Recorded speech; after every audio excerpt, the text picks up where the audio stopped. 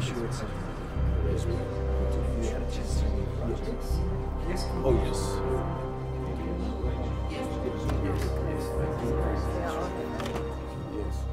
Yes, this is what I was trying to say. Urgent call from Rosalie Calvert. Now what? She didn't say. She wants us to call her back. Let's see what it's about, huh?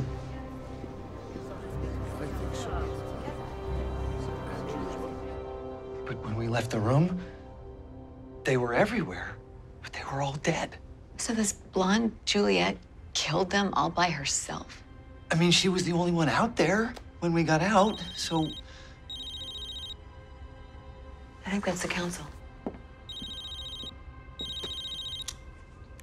This is Rosalie Calvert. It's Alexander. What are you reporting? A number of Wesen shop owners were attacked by Wesen last night. In Portland? Yes, and a lot of their shops were destroyed. Was anyone killed? One. And the same people tried to kill Nick and Monroe. Tell them about the mark. Oh, and they're leaving behind a mark. 4 lines. Schwarzkralle. You've heard of it? The English translation is Black Claw. We've been told they killed Wesen who refused to join their cause. We are aware of the problem. This has been happening in other places? It's being addressed. I can't go into detail right now. Well, the council needs to do something about this. We are. I'll get back to you.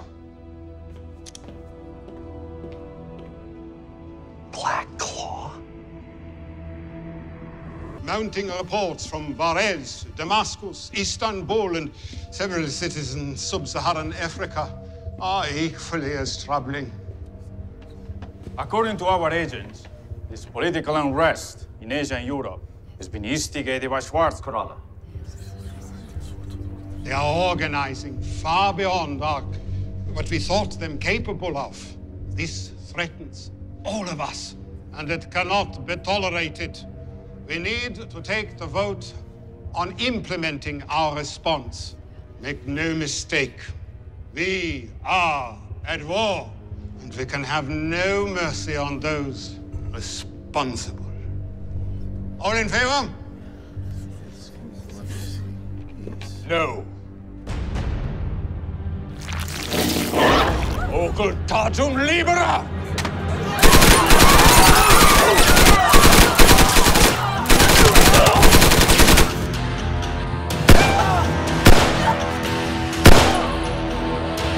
What?